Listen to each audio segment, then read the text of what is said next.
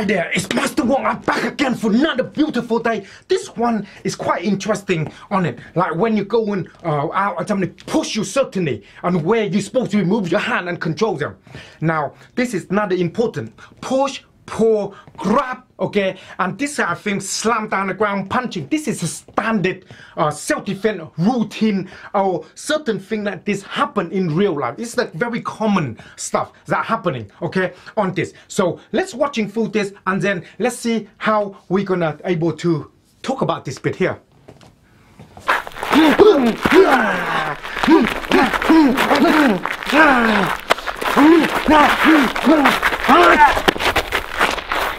This basic movement here, I will go full you so you can understand in the basics. Some of you are asking me about the Tai Chi, the Wing Chun, and the KT3, the self-defense side. What is the difference and what does it do? So let me show you here.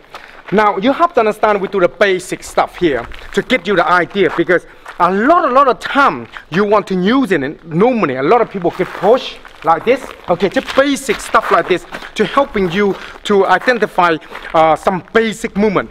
I mean basic. If you like some more stuff like that, comment below here, then I will go through a little bit more complicated for you. But because of too complicated, you won't get it, so I do the basic.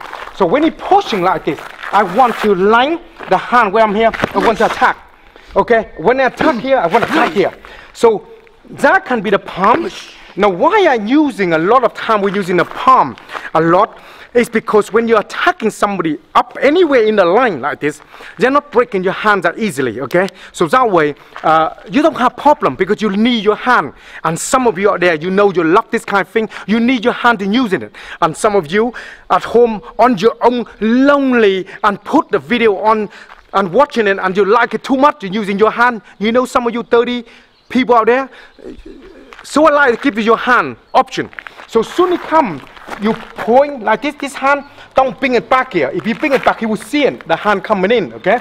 So this movement have to be direct. Now sometimes this movement here can be direct, see? Can be direct into the chin like this, okay? Cool, because this kind of movement, when you get close, you got to get used to the hand when it came in. This is where it's important when you practice a lot of movement onto the hand, okay? Like especially when you practice onto the Wing Chun side, your hand. Soon you open, you control. You're moving your hand to control. While you control, you're hitting. Because while you're controlling the person, hit, it's become so much easier for you to work with the person. Another thing to understand is where you're moving, you slam them. While you slam them or move them, you got so much power from the waist when you practice the basic as you are training onto our program here, onto the 7-day challenge. You can see the idea. There's a lot of basic you need to practice to get your body in line. When your body in line, everything else easy, okay? Now if you watching through this and you haven't subscribed to me yet, make sure you're whacking the subscribe button right now so I can update the training for you, so you can able to learn together. Another thing as well, when you're watching through this movement here, if you got any comment about this, comment below here and I will be here to answer the question. Let's watch a little bit more of this. Okay? And then straight away on here, you see I control the arm all the time, okay? Because I want to break it later if I wanted to. Because the idea is I want to keep them. I don't want to keep this arm back. If you pull it back, that's a problem. You see? So if I'm here, if you pull it back, I'm in line here to control him.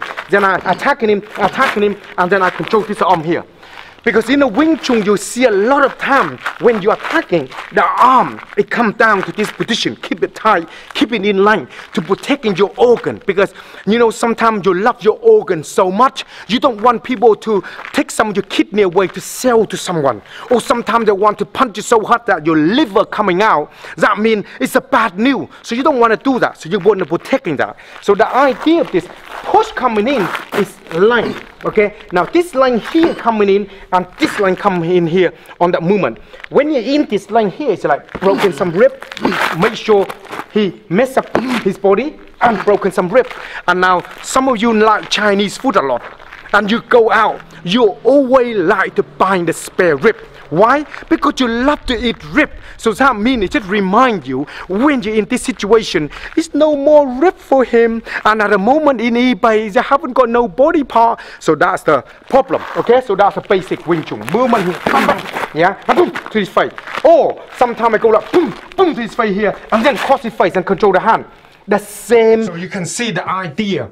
Movement of it is very simple. Now, a lot of time when you are filming or when you're doing this kind of lesson onto the YouTube, Facebook, or onto the internet, a lot of time it's a 2D dimension. Okay, so the person doing the movement and then you're going to showing the idea. But the most important thing you need to understanding is the basic fundamental, the basic movement, where the hand's supposed to be when you do the movement, where the hand is. The hand should be in the position, okay, where they are. And then you control. When you control them, where you're moving this hand and control the person, because you want to bring the person outside of your of this area. Because if you bring them close to you and facing you, because they've got two weapons, they've got another two weapons, a 4 piece of weapon. If you upset the body, okay, it's gonna be difficult for them to try to attack you. But if you don't upset your body and control them and their body in front of you, that's going to be a nightmare because they can launching the attack on you, okay? But they upset the body, then they're launching attack it this way. But you have all the beautiful movement here. You can shove the knee into them. You can shove the elbow in there. You can grab them. You can do whatever you want to do with a person. So this is very important to understand about control the body, okay? Let's have a watch a bit more on this. You got hurt. Now I move. Now if you try to come in, I move. Because he come, I move. Now he move, I move. Okay? Because I'm here. He move, I move. And that is what this is all about. It's about fight move and people move. Because when people move, all the movement you are using is very interesting. Why? Because Tai Chi using the momentum. Not momentum. The momentum of the body, of the force, of the technique to make sure they move. So what I mean by that? Now if I coming in here. If he move, I move. See, he move now because that force of him come, I will make it move now. So Tai Chi will feel this. When you do Tai Chi, you feel it. When you feel it, then you make use of that energy and give it to him. And that's what Tai Chi is unique about. And second thing as well about this line, your heart, okay? Now when he come, I move. When he move, you see, he not tensing. So we're not tensing, I break him. Because he's not tensing. Because he concentrate on moving, he not concentrate on this. You see, hear that? That means it's broken. Now when he try to restore by pulling back, I pull in. Now I respond to him by pulling and I'm moving.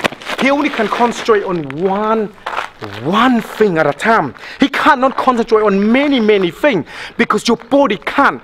So you training on this Tai Chi side, practice like I mentioned before like this. You're not just there waving your hand, okay? You're there feeling something. What are you feeling out there, man? It's nothing that you feel there. Not for most. No, it's nothing that you feel. So you feel. Yeah, you imagine something that you feel. And then you find it, your body will using it. Okay? So that's what Tai Chi is. Very interesting. Okay? And that's what is it? To helping you. So let me recap again so you can get everything to understand each one. Because if you're not getting recap, you don't understand. So the Wing Chun side, when the pushing come along, you are attacking. Okay? Now you move here, he pushing again. Now you're coming in to the KT free. Drop to the neck, knee, headbutt him, elbow, headbutt, knee. Okay? Now he move back and he push you again.